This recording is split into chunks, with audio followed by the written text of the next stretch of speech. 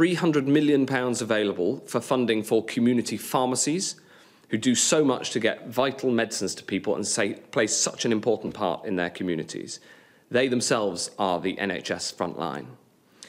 And today, to help NHS trusts to deliver what's needed without worrying about past finances, I can announce that I'm writing off £13.4 billion of historic NHS debt. This landmark step will not only put the NHS in a stronger position to be able to respond to this global coronavirus pandemic, but it will ensure that our NHS has stronger foundations for the future too.